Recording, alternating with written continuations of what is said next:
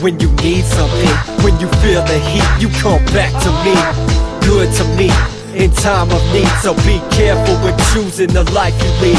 When you can't seem to breathe and the walls are closing in, I'll be expecting you'll come back again. Then it begins, all of a sudden you're needing a friend, but I don't ever get a call if your pot's pissed in and both my shoulders are wet. I change several times daily for doing my job. Someone should pay me. It sounds crazy, but maybe I'll get the attention I deserve. If my people promote me properly, I won't get kicked to the curb. No sir, ain't going out like that. I invested too much in myself to ever think that. And when things fade to black, you better be good with me, cause if you ain't, be ready for hell, an eternity.